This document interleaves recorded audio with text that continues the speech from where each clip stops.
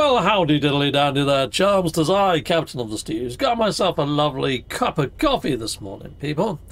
Now, I've had a few people say to me, Captain Steve, I've already got an Exo-Mech frame.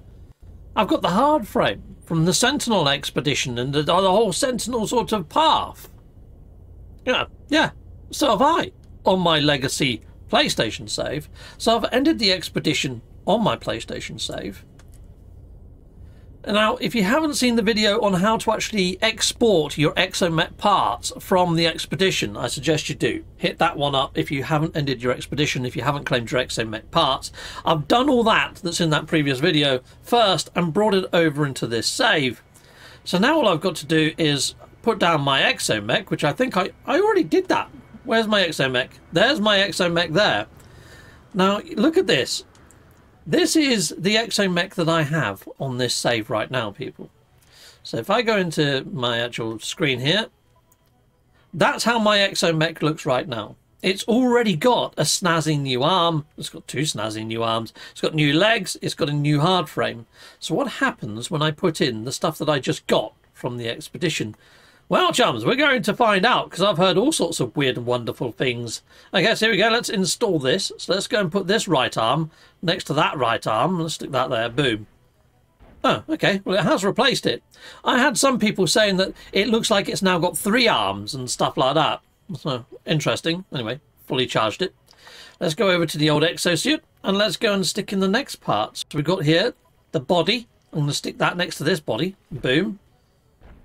Okay, it seems to be working so far. Nothing crazy going on as yet. Okay. And the left arm, I'll stick that next to this left arm over there. Boom. Might as well fully charge that as well. And then the legs. I'm running out of slots though. You know. Here we go. There's the leg pack. I'll stick the legs next to it. Okay, well there we are. Okay, are you going to wake up anytime soon, little Exo-Mech?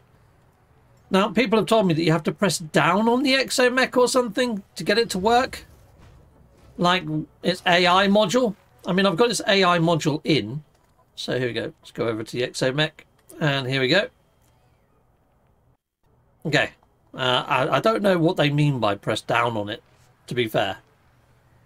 Maybe it's inside of here somewhere. I'm not too sure. I'll take a look around. Oh, here we go. Here's the Exo-Mech. It just moves it. Alright, I'll have a play, see if I can work out how to get the AI to work. Oh, here we go, chums. It's over here. It's on the quick menu where you swap multi-tools. There you go. I've enabled its AI now, I think. It's still not bloody moving. Oh, there we go. There we are.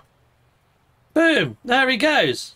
Off he goes on his own. Right, let's just see if I can use the flamethrower. So there's the beam. We've got the cannon. We've got the bore. We've got the stun cannon. And we've got a flamethrower. Oh my days, this thing is seriously tooled up now. Heck yes. Awesome. I'm pretty happy with that. Now, another thing that people are saying is now that you've installed all these new parts, you can't actually change the colour.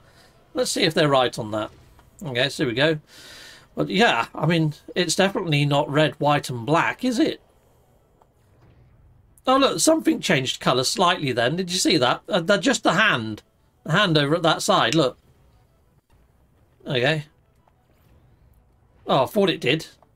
No, nothing actually changed colour. I'm imagining things, people. Completely imagining things by the looks of things. Alright.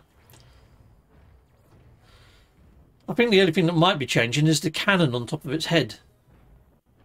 Yeah, well that's not all that much really, is it, to be fair? Alright, fine.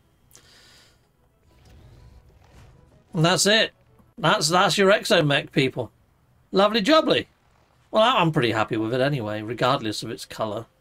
Okay, and I'm going to jump in my ship, out of my ship, just create a save. But yeah, it looks like you can have the Exo-Mech parts next to each other.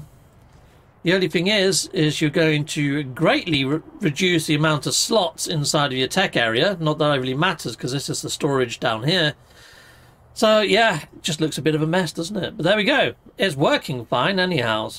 Alright, there we are, peeps. That solves that question, I suppose, doesn't it? Alright, coolio. Well, that's going to be a shorter video than I thought it would be. At least I've got myself a lovely cup of coffee. But yeah, my question is why do we need this new Exo-Mech hard frame and flamethrower? Are we going to get even more things to go up against? Or is it mainly because we've just been given a new enemy type, which is a bug type? Let us know in the comments. I'm hoping, though, that these new powerful systems that have been found inside of the data mine files might give us a new threat inside of these systems and be more end-game. If you don't know what I'm on about when it comes to the purple systems, I'll put a video here. Go hit that up, and hopefully that answers those questions. Until next time, goodbye, goodbye, and goodbye again. Steve can